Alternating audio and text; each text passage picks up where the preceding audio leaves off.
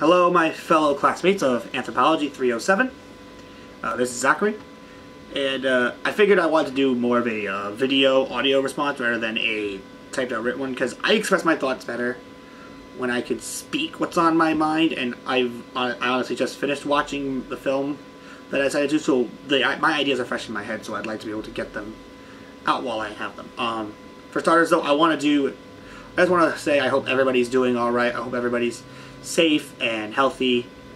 You know, I do miss coming to class every week and discussing these topics with everybody, and, you know, having that in-person setting where we can all bounce ideas off of each other and really critically think and challenge ourselves in ways that we haven't been able to challenge ourselves before. This is what I've been craving for, and now that it's kind of taken away and we're doing online, it's kind of not my cup of tea, but I think we're all going a little stir crazy, so hope everybody's doing well. In regards to what I'm going to be talking about, I'm going to be talking about the film that I've watched, which was The Ape Who Went to College, story of Chantek, who was taught sign language at the University of Tennessee in the 1970s. And I'm kind of going to answer along the lines of question or prompt D, but I'm going to kind of go off on my own little thought process about the movie. But to read D, it's talking about the social dimensions of a scientific research and discovery. Specifically, how did researchers' personalities, professional goals, personal lives, relationships with both other humans and the animals they're working with influence their research approach and interpretations. When I'm watching this movie about Chantek, it was a emotional roller coaster for me. It's kind of like watching an actual movie about like telling a story rather than watching a documentary. Like, I was able to follow this story as if it was something much more than just a documentary about a monkey or a chimp. Sorry, it doesn't have a tail. But, you know, at the start, it's talking about this orangutan, Chantek, who was taken in by Lynn and this other researcher and was raised like a human. Like, raised as if it was a human child rather than a chimpanzee. And throughout this, it's being taught language. It's being taught how to, or Chantek, he is being taught how to sign, being taught how to communicate, being taught currency. And not only that, but he's understanding these things and perceiving these things, you know, how to exchange money for things you want, how to be able to express what you want through your signs. He, at 7 months, is doing things that a toddler at 7 months, a human at 7 months, isn't doing yet. Like, we have very limited communication when at 7 months. We can barely walk. Chantek is swinging around and jumping from place to place and getting around this campus. And the best part is, he's being accepted in the campus culture, the campus community. The key word there, culture. He's not looked at as, look at that friggin' hairy creature. No, he's just another student. He's going to classes. He's doing things that any other college student would do. Heck, he's sitting on campus with a can of Coke, you know? Like just any other person. And eventually, there's the debate of if primal instincts kicked in as he got older. When he attacked that female student on the stairwell of the campus. There's obviously that argument about primal instincts, and did it just become, you know, forget everything I've been taught, this is what I do.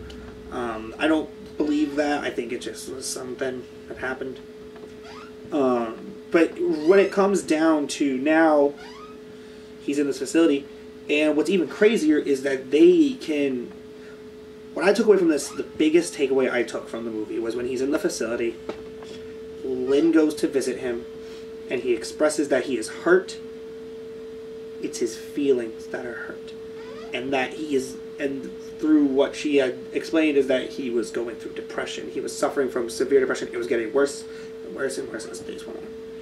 To me, that was something that wasn't out of the ordinary. Like, I believe that this was real. But it was crazy to think that something that us humans, that many of us deal with on a regular basis and struggle with, and some have even, you know, lost their lives to it, happened to this orangutan. I mean, and you know what? Sometimes, and if you want to look at it, like when it comes to communication and feelings of knowing something's not right, take my dog for example, because this can go outside of chimps who are closely related to us. This can go to pets. If I could indulge in a moment. Yay, goodbye. Hey, buddy. Hey, bud. Say hi to my class. Oh, aren't you so cute? He's relaxing, but but based on that, he's very much like Doug from Up. If you've ever seen the Pixar movie Up, his attention span is here, there, and everywhere. He's not the brightest bulb on the tree. However, he does have his own ways of communicating, his own signs, if you will. When he wants something, when he needs to go outside, or he does this thing with his paw. He'll rub his paw across either your arm or your leg or something until he gets his desired result. You know, if you stop petting him, he's got this little nudge he does, like, hey, why did you stop petting me? Why did you stop giving me the attention? And that's the same thing with somebody like Chantic. Chantic had his own signs and his own perceptions of things. And again, that whole idea of knowing that something's wrong and being upset and showing that you can tell. But there was a 2-week period not that long ago where my stepmother was not around. She was helping her mom with some stuff. And you could tell by Jaeger's body language and the way he was carrying himself around the house that he could tell something wasn't right, that his mom wasn't around and there was something not right, that it was just myself and my dad. Chantic was the exact same way. He could realize something wasn't right, and when Lynn was there, he expressed that in his signs. And then ultimately it gets to the point where, you know, Lynn gets him out of there, brings him to the zoo in Atlanta. And the one other big takeaway, besides the depression thing, that I really got out of this was the ability to retain knowledge, retain taught knowledge. Because Lynn would regularly visit Chantic at the zoo. And despite that, whether in the facility or in the zoo, none of the caretakers are signing with Chantic. Chantic is just being an orangutan. In the zoo, he's living with other orangutans. Nobody is signing to him. Nobody is giving him desired results based on what he's doing with his hand motions, right? Lynn goes there, and he is still signing to her. He has remembered all the things he was taught 10, 15, 20 years after the fact of no longer being on that campus. To me, that is the biggest thing. Because ultimately, what separates us from chimps, apes, is just one little genetic difference. A little genetic difference. I'm not saying it's only one, but I'm just saying, like, there's just a few small genetic differences. And that's what allows our minds to go where we have been able to go and why their minds have been where they are. And, you know, but it's crazy to think that throughout all of these trials and tribulations that he's still been able to retain this. And you know what, maybe it's gotten a little sloppy because he hasn't been exposed to it, but he can still express what he wants, whether it be ice cream, a cookie, doing small signs to say that he wants meat, and he's trying to whisper to her. Well, it's just crazy. And it goes to show that it's important to really look into and talk about not just our culture, but animal culture. Because it's not possible to say that other species do not have culture. You can't say that. You can't. Especially now, like, I can't say that now, after being exposed to everything that I have learned. And that's not to say that I never believed other animals have culture, but it's unrefutable now in my mind that other species do have culture. Because look, every species has their own way of communicating with one another. They have their own way of learning. They have their own way of surviving. Like, there are plenty of species on this earth that have been around longer than we have. And after we are gone, there will be plenty of species that will still be here after us. And there's a reason for that.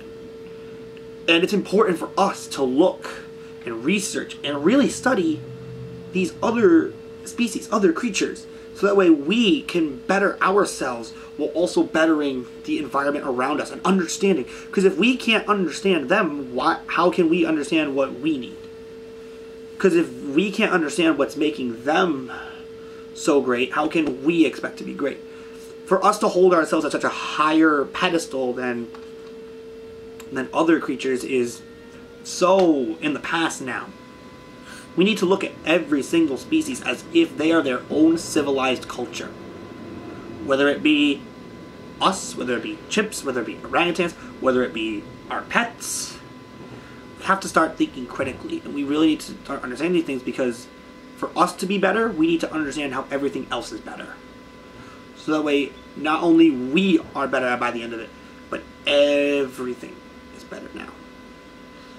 And I guess that's where I'm going to leave it. This has gone a little longer than I thought, but hey, what's about 10 minutes compared to a 2-hour lecture, right? But thank you all for listening, and I hope, again, you're all doing well, and I hope to be able to talk to you guys, and I can't wait to read some of your responses. And that's about it. See you guys later.